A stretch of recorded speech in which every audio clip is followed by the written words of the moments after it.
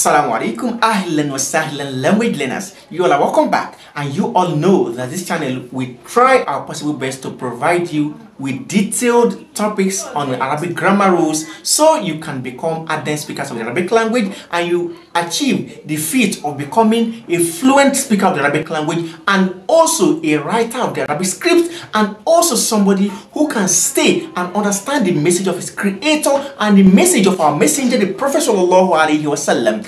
And today we are coming with a summary of what we have discussed in the past few lessons which we had with you. And one of these summary we are going to discuss is verbs and the types of verbs we have, and also how to form the ismul fa'il, the performer of the action from these verbs, and also ismul maf'ul, the receiver of the action, which we call active participle and passive participle. In the link placed above we had discussed this. Today we just have a summary, and as you can see on the board, we are still using our book Durusul Lugha, and we have this table there for us to discuss quickly.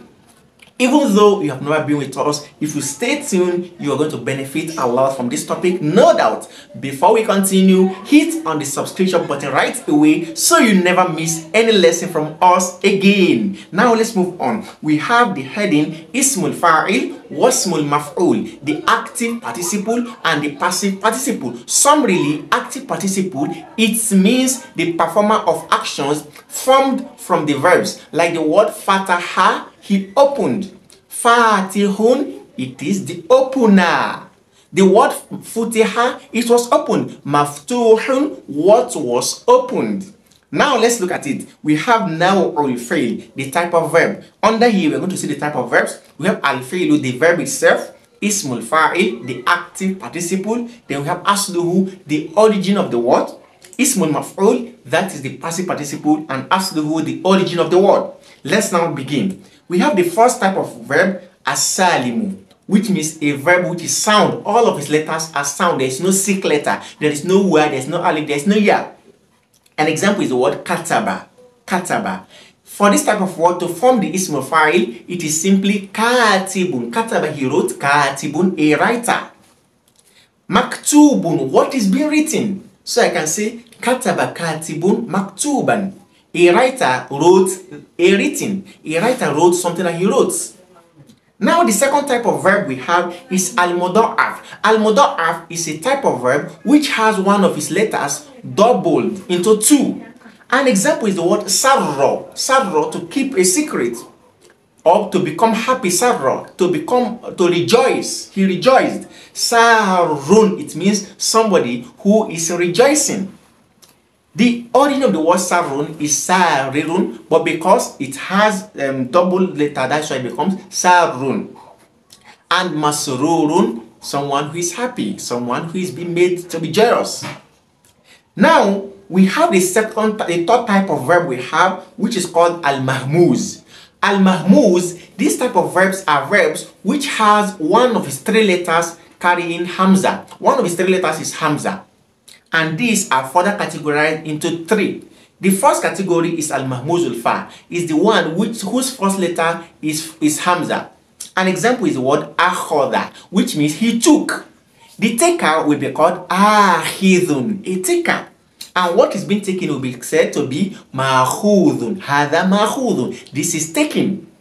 The second type of verbs which are called al-mahmuz is the one which has the second letter, the ainul kalima, to be hamza. An example is the word sa'ala. He asked, he questioned. So the questioner will be sa'ilun. Allah says, sa'ala sa'ilun bi adhabin waqi. The questioner asked about the forthcoming, the sure punishments. So mas'ulun, mas'ulun, the question, someone you questioned is called mas'ulun. The third type of this type of verb is called al-mahmuzul lam, the one which has its last letter carrying hamza. An example of this is the word qara'a. You can see the last letter is hamza, qara'a. So he read, he recited. Qari'un, a reciter, a reader. So makru'un, the book that is being written, read. Now the other type of verb we have is what we call al-mithal.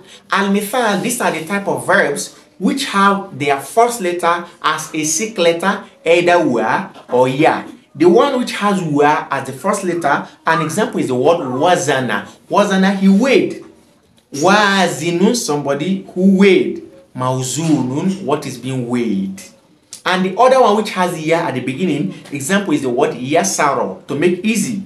Yasirun, somebody who makes easy. Meisur, what is being made easy. The other type of verb we have is al-ajwaf. Al-ajwaf is a type of verb which has the second letter as a sick letter, either wa or ya. An example for the wa is the word qala. He said. Yakulu, he's saying. So the sayer, the speaker will be qailun, which origin is qawil. Then maqul, what is being said. Originally maqul. The one which has ya is the word ba'a, he bought. Yabi'u, he's buying. Sorry, ba'a, he sold. Yabi'u, he's selling. The performer of the action is ba'i'un, a buyer, a seller, which originally is ba'i. Then mabi', what is being bought, the commodity that is being sold. Then mabi'u, it is the original one. Then the last type of verb we have is the anaqis. Anaqis is a type of verb which has its last letter as a sick letter. And it could have wa at the end or ya at the end. The first example is the word da'a. Yade'u. Da'a, he called. Yade'u, he's calling. The caller will be da'in or ada'i. So originally it will be da'u. And madu'u, who is being called. Madu'u originally. And lastly, the one that is carrying ya at the end is the word hada. He guided. Yahdi, he's guiding. Then hadin, a guide. Al-hadi, the guide. Allah. Then Hadi originally, Mahdi is the one that is being guided, which originally will be Mahdawi, Mahdui, MashaAllah. With this, we come to the end of the summary of our previous lessons. We ask Allah to grant us better understanding than I have tried to present it, because I'm fallible. I ask Allah subhanahu wa ta'ala to grant us, all of us, understanding and to admit us into the Jannat al-Firdaus, where we shall meet with the best of humanity, the best of mankind, the Prophet sallallahu alaihi wasallam. Until we meet again, don't forget to like, share with your friends, drop your comments in the comment section, and hit on the subscription button in the back of our channel. Don't forget to also press the join button you can see below to get our membership for members only perks. Until we meet, assalamu alaikum.